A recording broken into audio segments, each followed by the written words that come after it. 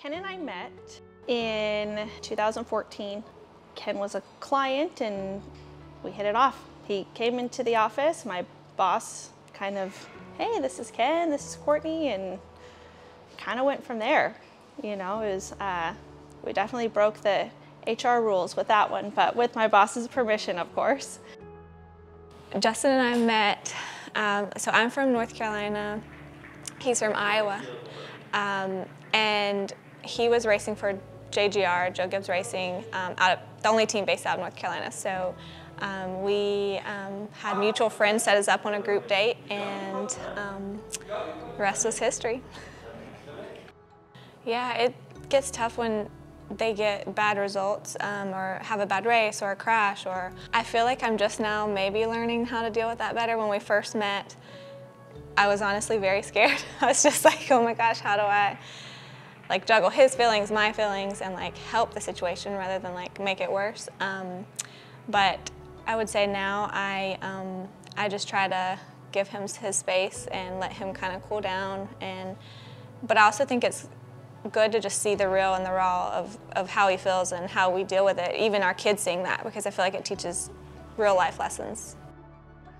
Paige plays a huge role in my life as a motocrosser from so many different aspects, from obviously riding the highs and lows of racing. And I would say that's the biggest thing she's helped with. Was before I met her, racing was my identity. I carried it. Whether I won on the weekend or got 10th, I carried that. If I had a good result, I had a good week. If I had a bad result, I had a bad week. And I hated living like that. I did not like that, living Sunday through Friday where it was just on that result. So when you meet a person like when I met Paige, it was just an awesome life. I actually, after a bad result, I couldn't wait to get home because I knew it was still going to be a really good week.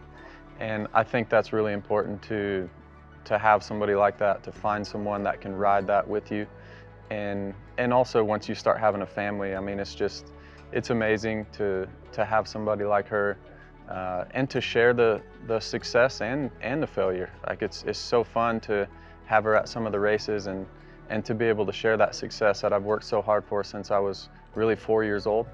And I think she deserves that, because once you meet, as a lot of people know, it's so much hard work, and to be able to have some success is really, really fun and rewarding for the both of us. A bad result, a bad attitude, Ken and I kind of have learned that it stops at the door. The weekend stops Saturday night. You know, we try and recap the best we can and move on. You know, there's always a next race, there's always another result. You know, not every weekend's gonna go perfect, and I feel like we've become really good at managing the emotions of it and just rolling with it. You know, there's a lot of variables in the sport, whether it's health, injuries, bikes, personnel. There's so many that go into it that you can only control a tiny portion. And so we've kind of just learned, hey, when it's family time, it's family time. You do your job, I do my job. We come together at night, and we don't dwell on it on very much. Courtney plays a huge role in my life. I would say that I'm a bit of a handful, and I think she would probably agree. Everybody would probably agree. I always said that I don't need a ring on my finger to, you know, when I love somebody, but when I met her, it was a no-brainer for me, you know. Never felt anything like it before, and I would do that decision over and over again. And now we've been together since the end of 2013, so it's by far the longest relationship that I've ever been in, and we got forever to go. I understand what it takes to be at the top of this sport. I've seen him be there, and I've seen him, you know, be there for a long time now. And what he gives to it and what my role plays into it. And so the balance between, you know, he allows me to do the necessary things that he needs for his job, and that's why, like, he steps in. He knows when he has to be dad time, when mom needs her free time, and It's almost like we have this unspoken language where we can, you can see in each other's face, like, hey, I need 10 minutes, or I really have to get through this to-do list, whether it's his or mine. So yeah, I think we've learned how to read each other, and two, we've both grown up in this sport, so it's kind of second nature to us both. Yeah, Supercross, and yeah, when you used to do motocross, it honestly it will take up your whole year, and I think we've grown together in that, and how to juggle it. When Justin is home, he helps with everything. He is one that wants to help with everything he can, and he does do that, and it's very helpful. But then we also find our rhythm, like when he is away so much, and the kids know by now, as they get older, that he has to spend so much time training, and they know now, well, the older two know now, why he has to spend so much time doing what he has to do. And the older I get, I respect that more, because I know how hard he works and see how hard he works to get to crush the goals that he's going for. Yeah, after a tough weekend, it's obviously really nice to know that Paige is that one consistent. And the biggest thing is, look, she's not with me because of racing. And that's the main thing, is we're with each other because of the people that we are. And there's so many things behind that, right?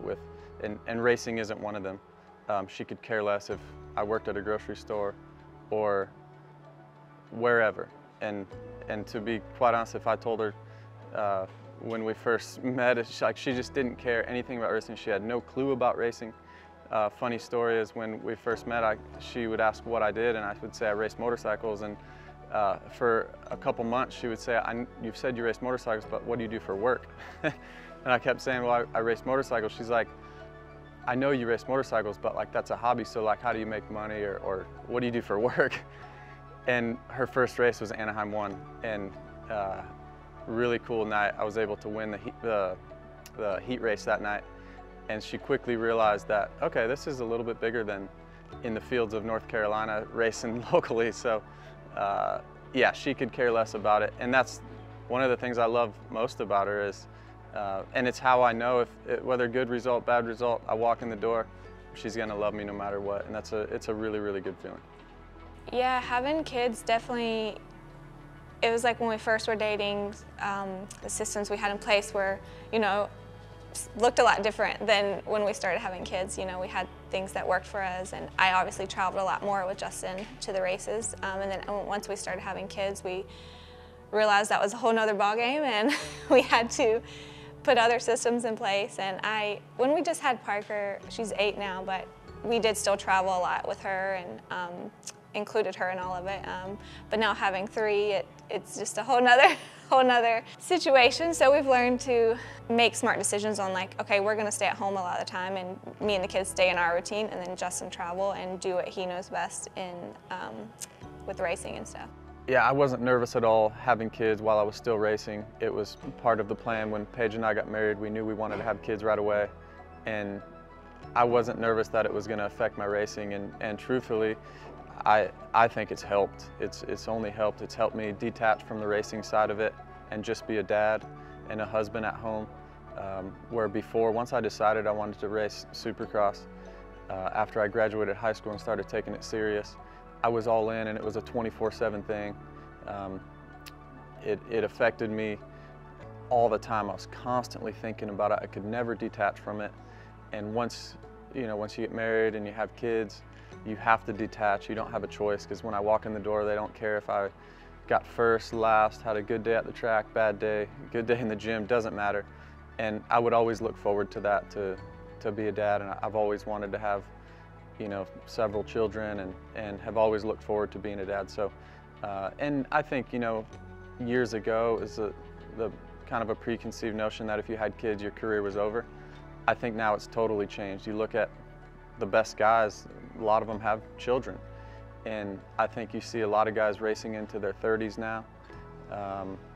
Because of that, I think they can detach from it and have a normal life. And I've always been all about that. Grew up, with family and friends and playing different sports and big family. So it's important to me, and I wouldn't trade it for the world. Being able to share the success and just the work and everything, to have my kids see that, especially my daughter. She's been, you know, she's 8, so she's got to experience a lot of it. And I will say my last season racing Supercross in America, riding my 5-year-old son and my 8-year-old daughter out in opening ceremonies, there's no feeling like that.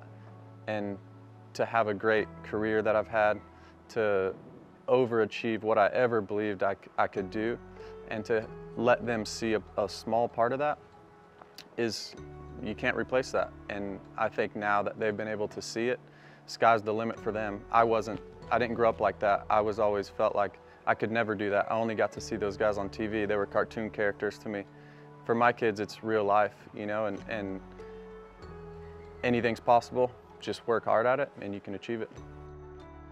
Since Griffin has come into play, I feel like it's gotten better. You know, we can enjoy those moments a little bit. It's not always work, work, work, and like results. And, you know, coming off of Honda, like they welcomed it just as much. And so we have had so much fun with him joining, and, you know, seeing Ken kind of change his outlook from him doing it for results and for himself. And now it's like, you do it for your kid and the legacy that he's trying to leave behind for him. And it's a little bit less, I mean, stressful and not stressful. You know, the stress of the sport doesn't weigh as heavy anymore, because you realize there's so much more to life once a kid is involved.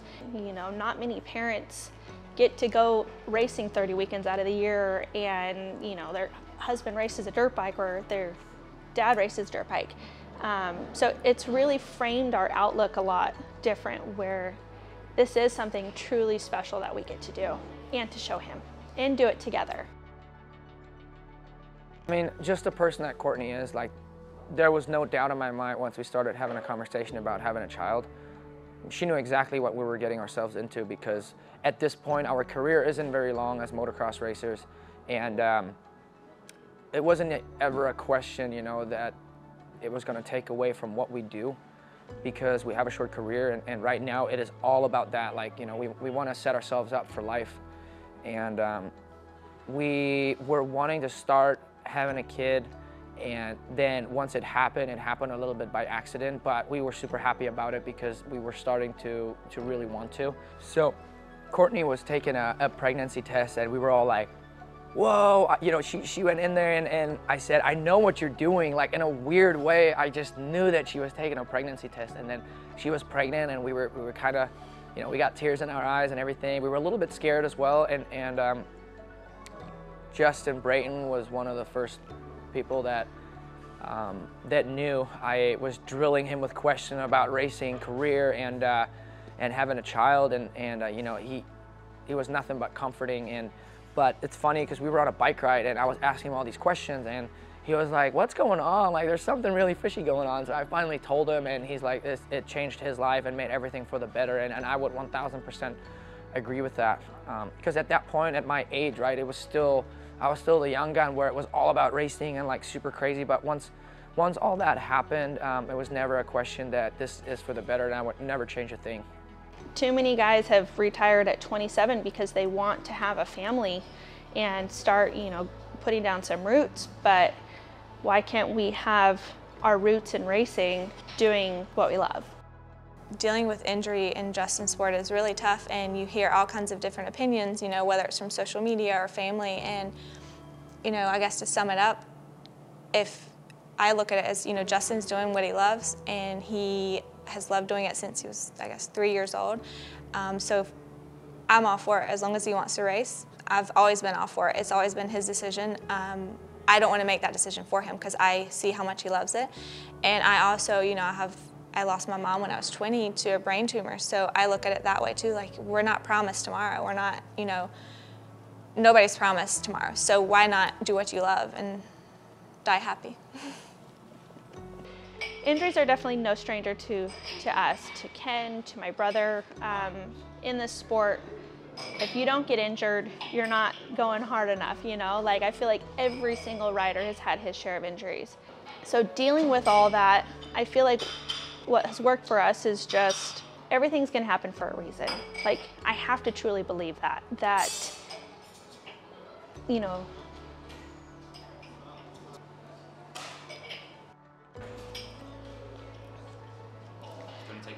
nope, I'm okay. I'm okay. I'm okay.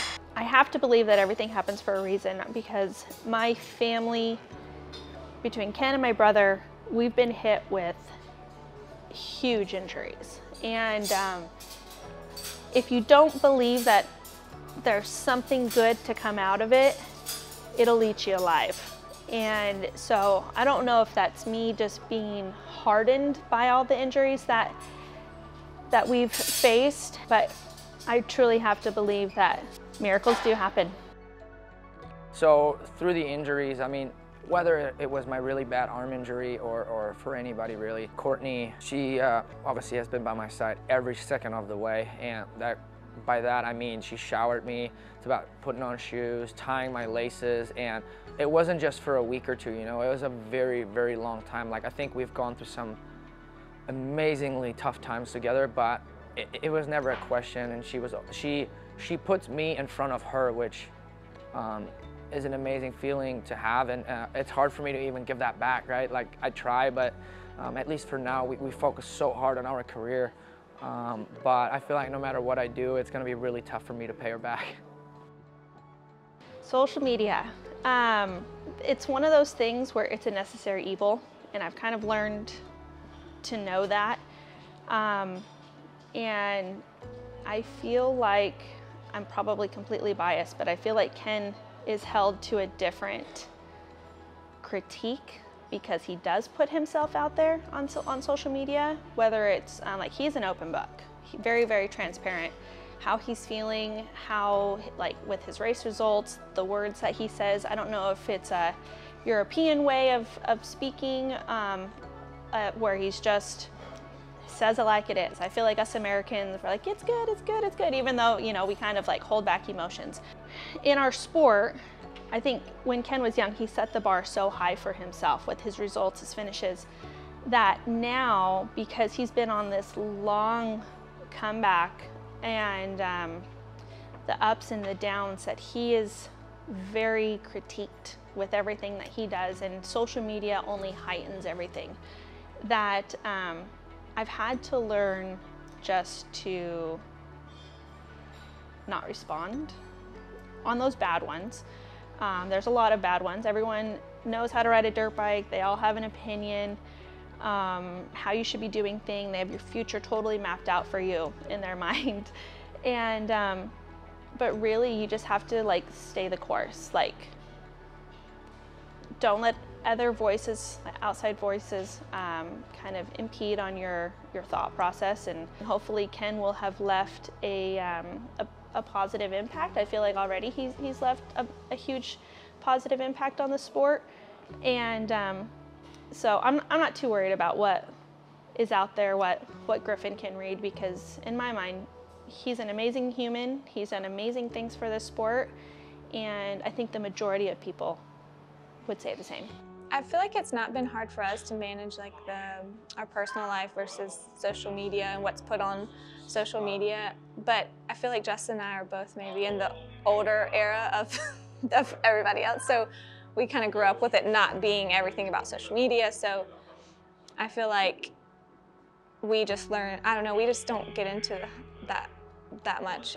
We try not to look at all the comments and all the, because we know it's there, we know that there's going to be drama and there's going to be rumors and all kinds of stuff, but how we deal with it is we just try not to look there and try to just focus on what we can control and like the good in the sport.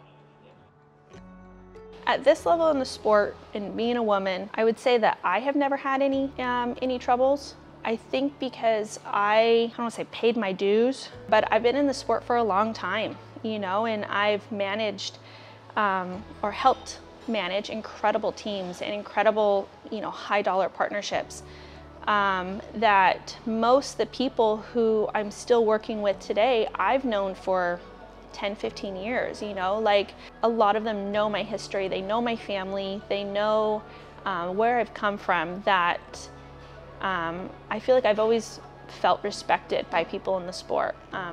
You know, I know that there are a lot of I'll just call it blurred lines for women in our sport. So in the sport, it really depends, right? Girlfriends and wives, and especially when it comes to the team, like, it's a little bit of a sensitive subject. The good thing is about Courtney that she has been in the sport for a long time, but as a businesswoman.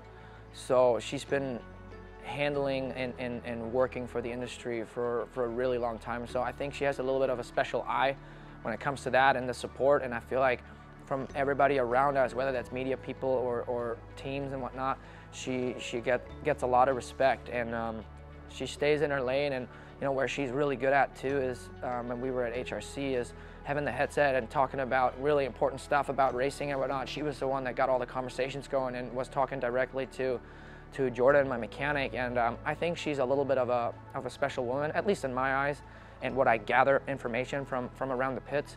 So I think it just really depends what the ladies are there for in the sport, right? Luckily, my wife is respected, I would say, and she stays in her lane, but she's also very passionate about me and about the sport. So, but that's exactly what I love about her, so I wouldn't change a thing. Women in the industry, I think, you know, coming up, you have great examples like Courtney Lloyd, who's, you know, one of the team managers of the Club MX World Supercross team.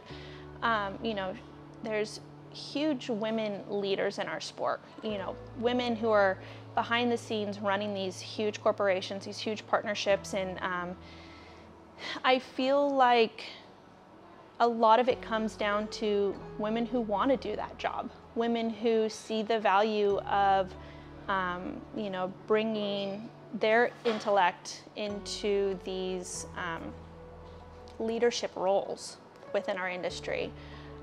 You know, I look at women from other sports, you know, in F1 and MotoGP, and those are women who I hold truly valuable. When I look at myself in the role that I play here in Supercross and motocross, you know, those are women who I look up to. And so I think it just depends on the type of woman who wants to have that role. It's available to her. Like I would have no doubt that I would be, if I would have stayed with the agency, that I would have my own athletes, that I would be running huge accounts, if not, you know, working at one of the corporate, or being a part of a corporate leader within our sport, whether it was, you know, Honda, Discount Tire, because that was something that I thrived on. And so I think that women are capable, and because of my experience, men will listen, they will latch on to your ideas. It's not just a boys club, it is if you don't put yourself in the game. My advice to the women in our sport, and it's has nothing to even do with the racers, would be to always have something for your own. Like our husbands are, and as my dad would say, we're one crash away from being a plumber, which, you know, you have to have a backup. Never follow a boy. What I would say to, I guess, women or girlfriends, wives coming into the industry, you know, you're younger, you're going into it instead of going out. I guess the biggest thing I've learned is to really like take each year in, like, because I look back at the beginning of our career and it's like, it can be nerve-wracking, and this sport is nerve-wracking. And even though I'm going to say this, it's not going to make it easier, but, you know, those first years you're always like, oh, like, I hope I get the contract for next year. I hope I get, you know, and I feel like you get more comfortable with that as you go on. But I guess my advice would be to try to enjoy those early years too, because there's always a plan, and if it's not racing, then the world's not going to end. So. Yeah, having 3 kids at home, the number one thing is a great support system, which is Paige, my wife. I mean, if it wasn't for her, none of it's possible. Even one kid while racing, and you know, you're gone a lot, you're training a lot, you're on the road. Your life revolves a lot around racing. So yeah, but the biggest thing is a support system, having Paige at home. She's an amazing mother. And just a huge part of all of this, and I would have been done a long time ago if it wasn't that way. And I'm glad it's the way it is, and I knew really the first day I met her that she would be that way, and it's amazing to find somebody like that and to be able to still do what I love for this long. I mean, I'm almost 39 years old, and to think we're still at it and still competitive and still racing with some of the best guys in the world, it's cool, and you know, none of it's possible without her. I was in nursing school and I was getting my nurse, like I'm a nurse, and I worked as long as I could, even, I think I was pregnant with our second, I was working as a nurse, but then when we started traveling to Australia, I couldn't keep up my position like in the States, so that's honestly the only reason why I quit, but I guess it's like huge for the women to always have their thing to define themselves and not get lost in the, you know, like you're just a racer's wife, like you always need your own thing to like keep going, and then obviously the three kids keep me really busy now. I guess like my takeaway from all of it, when I'm able to like sit back and look at what we've done and where we are and what we had to do to get here, is, man, I love it. I love what we've been able to accomplish, and together, and you know, the highs, the lows, it's given us so much in learning and grit, and you really truly know what you're made of when you're faced with stuff like what we've been thrown at. And same with a lot of the other families, like you truly learn how resilient you are.